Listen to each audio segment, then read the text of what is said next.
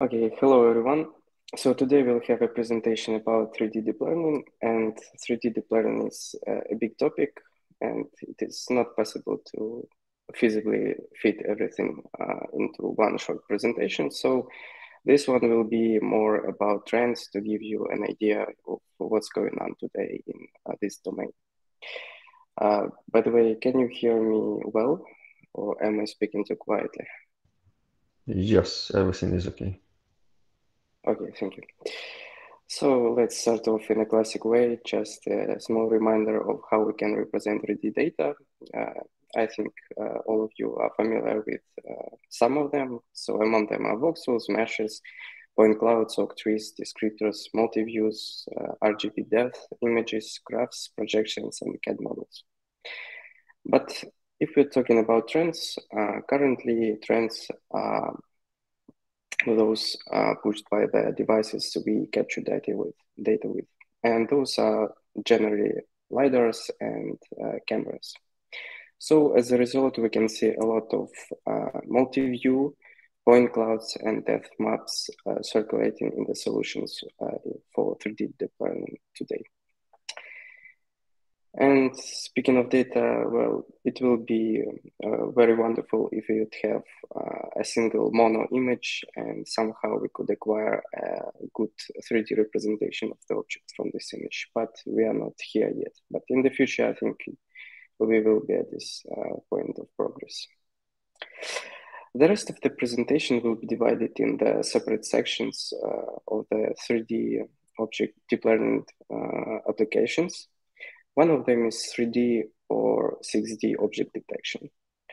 So this can be divided into separate categories because we can detect some objects like, for example, shoes.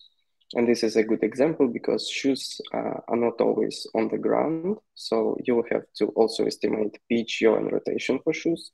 And therefore, not only you have to estimate 3D position, but also an orientation. And so you have 6 dimensions here. The other story is with automotive domain, because here you can simplify things greatly. You assume that the car is on the road and the road is flat. It is very unlikely that the car is flying or something like that. So you should only estimate the position in 3D space and hence 3D bounded box.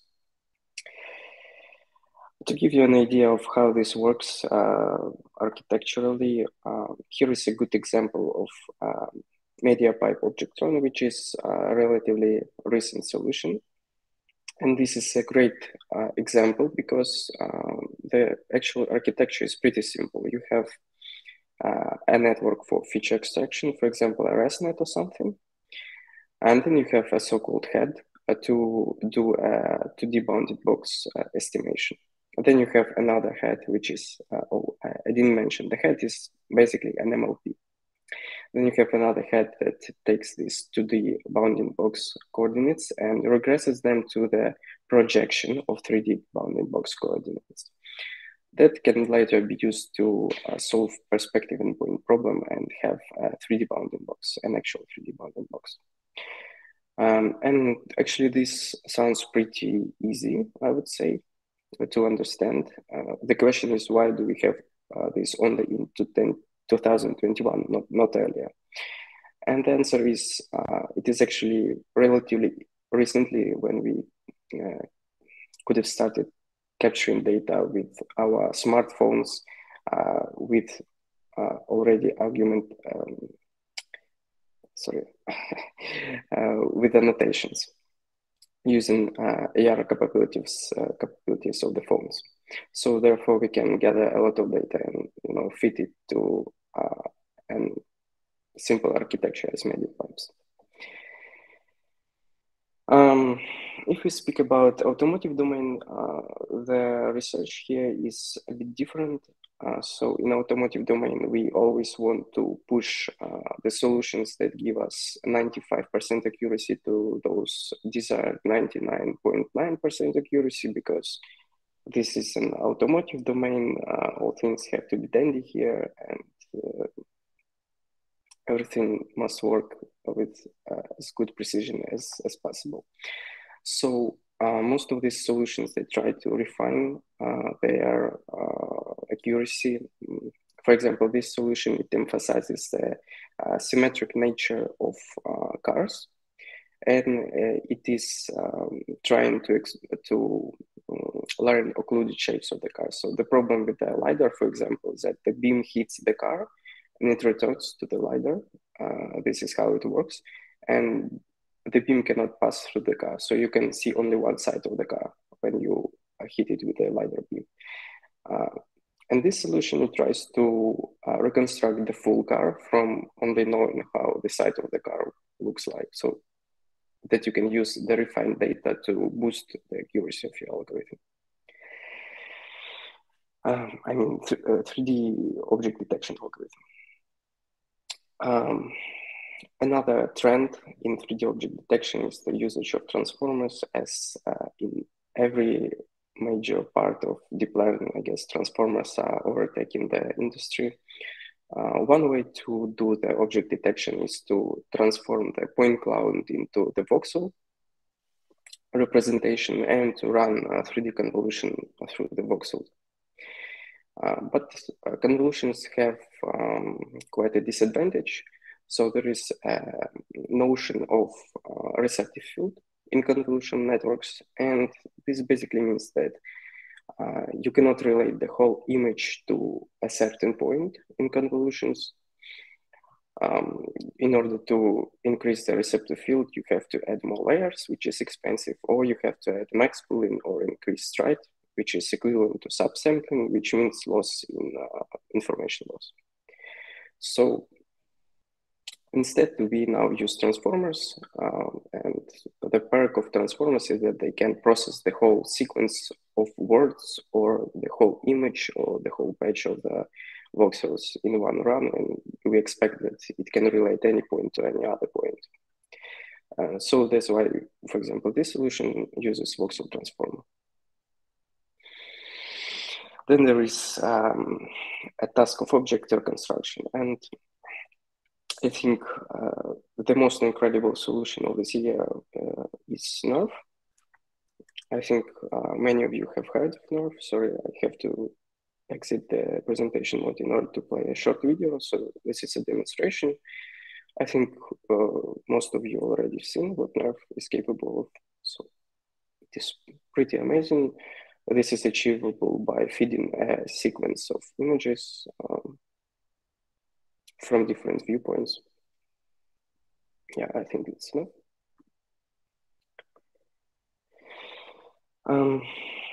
And I think I wanted to talk a little bit about NERF. So what is NERF? The best way to think about NERF is that NERF is a 3D model when it is fit.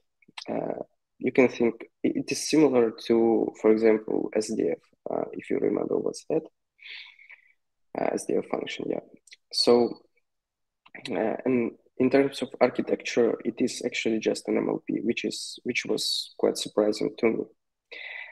So this MLP represents a function that takes coordinates and a direction as an input, and it outputs an RGB value and transparency for the given coordinate.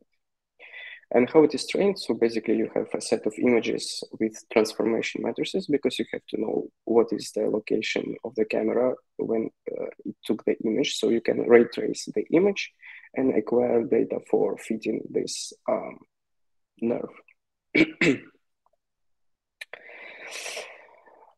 If you imagine, however, it is not as simple as I just said. There are complications. The main complication is that if you try to do the same thing on a 2D domain, which is fitting an image into the MLP, you will actually discover that it is hard to do if you use XY coordinates.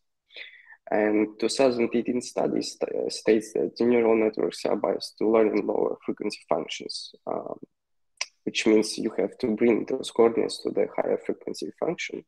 For example, by mapping them with wave functions, multiple wave functions, for example. And mapping 3D coordinates to wave functions was a solution in 2021, I believe, for the nerve, but NVIDIA took it even further, and they removed wave functions and incorporated a trainable hash table. I mean, trainable, their own coordinate system, which uses indexes that are put in a trainable hash table. It's really not easy to explain what's going on. I'm not even sure I understood, but this thing, it has an advantage of accessing points in a 3D space by a hash table, which is all one complexity. And therefore, nerve can actually be fit in a matter of seconds, 30 seconds or something. Another very cool thing about nerve is that, as I said, it doesn't only take XYZ coordinates, but it also takes a direction. And this allows nerve to learn some pretty cool things like reflections, for example, or shaders. As you can see on this image, when looked, this is a nerve representation.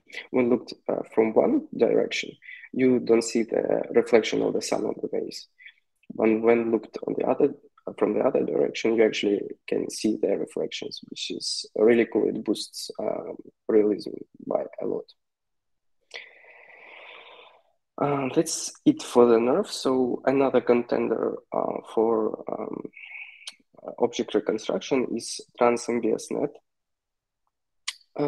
If I remember correctly, Oleg did a presentation on Trans-MBSNet, so I will not be talking too much about it. But I put it into this presentation because it demonstrates a few really trendy things in deep learning. So there are three apparent trends in this executive architecture, which I met multiple times. The first one is feature network pyramid. You can see FPN here. So this is a convolutional network which is used for feature extraction, and this block is reused multiple times in different architectures. The other trend is the usage of transformers for heavy lifting. In this particular case, it is feature matching task.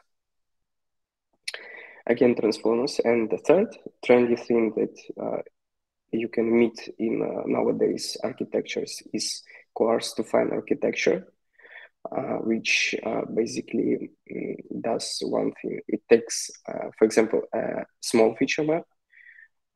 It computes everything with the transformer. It outputs a final result. So you can then use this result with a bigger feature map, skipping all the computations to refine the output image to the size, to the desired size, and thus boosting the performance greatly. So as I said, transformers for feature matching, CNNs for feature extraction, coarse to fine architecture, and of course you need to have transformation matrices everywhere. So this is things that you meet everywhere in modern architectures today. A few examples. I'm sorry.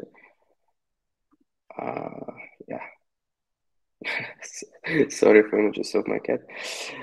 I closed the tab which I had opened previously. Sorry for that. I wanted to show the video of nerve that I had, but I closed it. So basically, the nerve is a pretty cool thing. It captured details of the plants pretty well.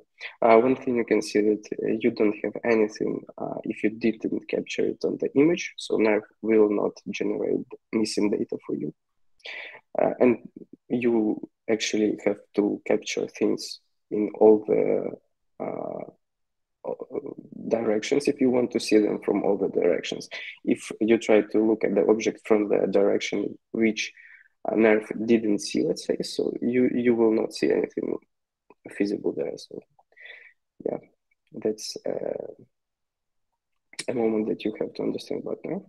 Then there is an output from Trans-MBSNet, which is a pretty good reconstruction, but I agree with me that nerve looks much, much cooler. So yeah, that's for object reconstruction. Then there is also a task for 3D shape classification of segmentation. And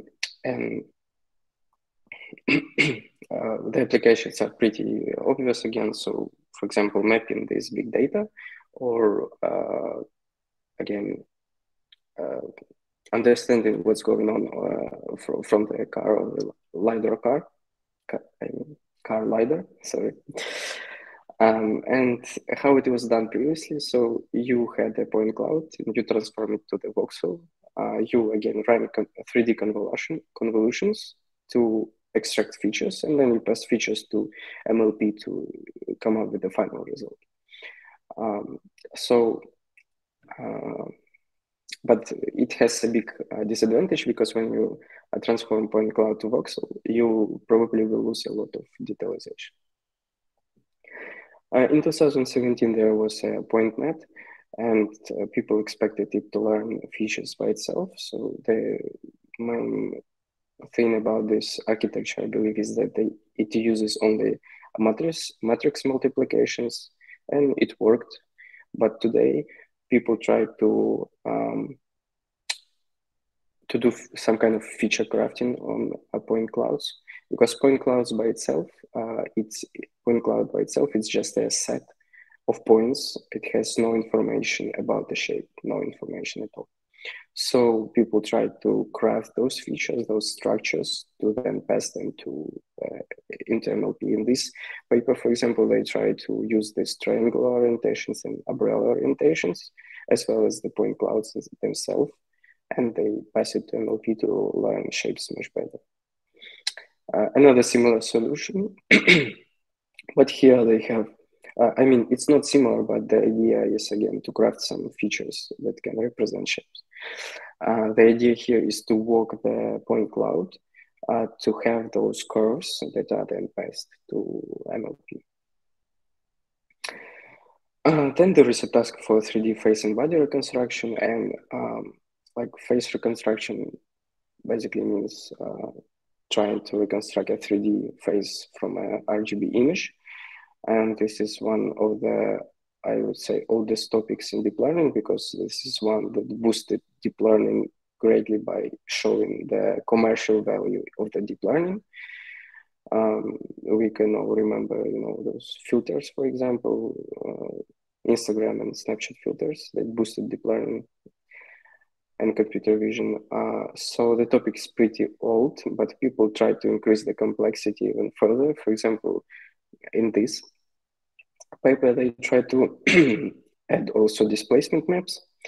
I'm not sure if it is visible, but models here, they have wrinkles all over the forehead and cheeks, which adds a lot of realism and emotion, I believe, to them.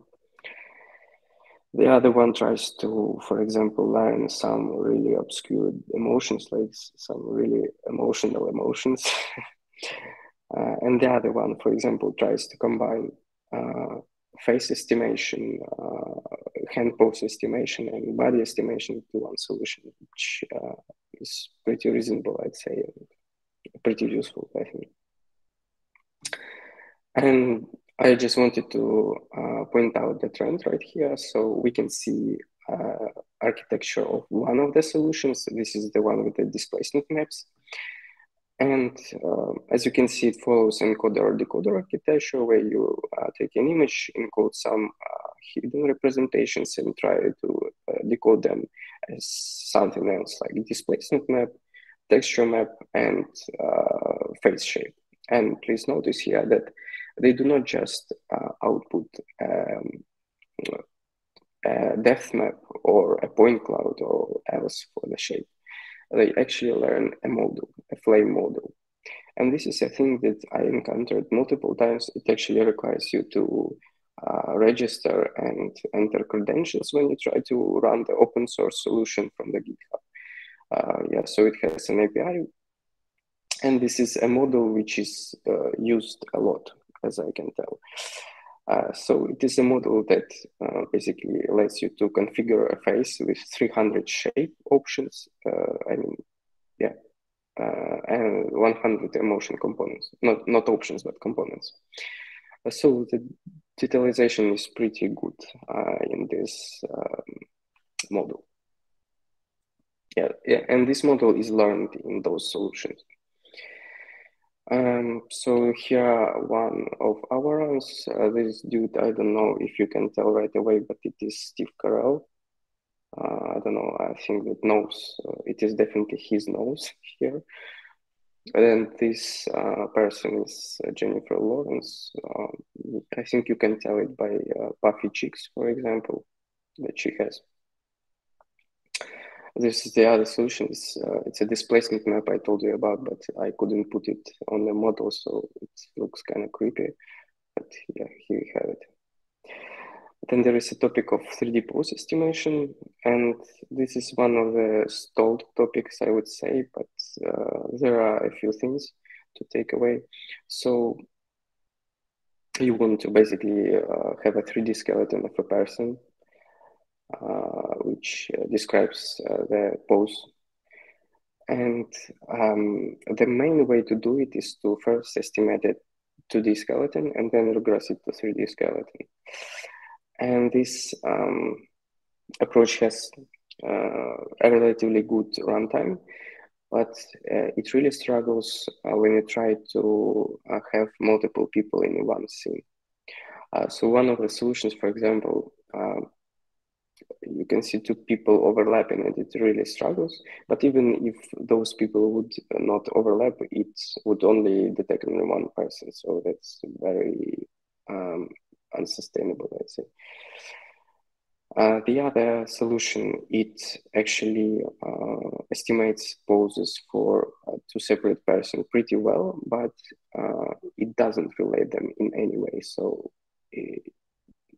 they have different coordinates each other. So it's not good when you want to relate two persons in one scene.